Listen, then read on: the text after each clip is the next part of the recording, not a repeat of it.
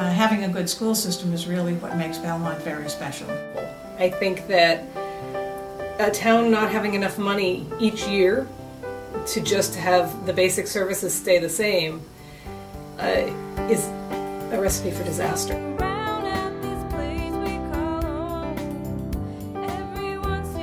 Well, in music we get to write our own songs and make our own tunes and stuff. One of my children has grown up to be a professional musician because he was able to begin his musical career in the 4th grade at the Wellington School. My sense actually was when I went off to college in one of those Ivy League schools that I had better training than an awful lot of the kids who come to private school.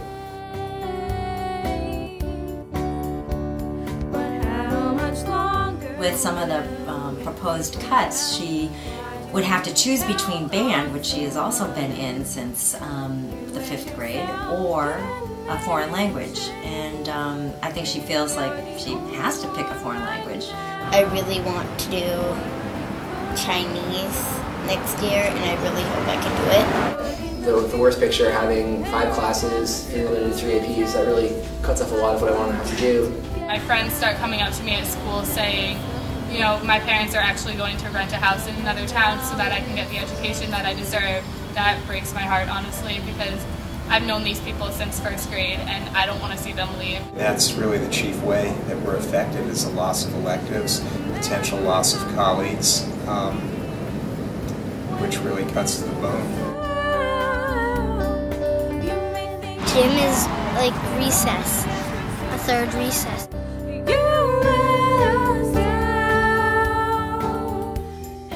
Gym's active and you get to run around and just freak out.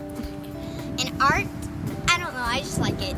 It's hard to picture little kids not being able to make a painting or play with clay and learn how that works and to learn about cultures. I really got involved because you see the things like that the front doors won't open because they're broken, not because they're locked, or that in my history class we have to reuse scantrons. I'm really concerned that Belmont High School hasn't bought a book in 5 years for its library.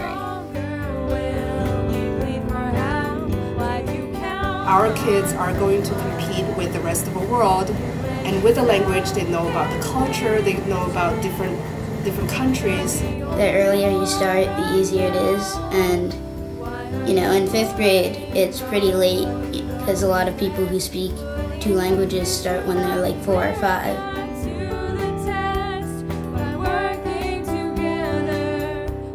The concern that some of the electives that have been available to all grades just because of manpower issues might only be available to seniors. So econ is a lot of people's favorite class that I've talked to.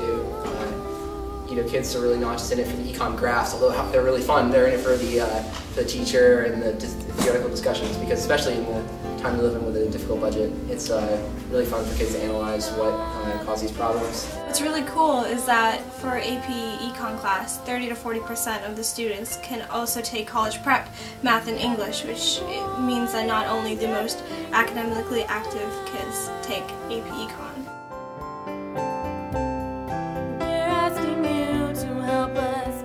There are so many students that are getting involved at this point, and that should really say something. That should say that something's wrong with our town and we need to fix it.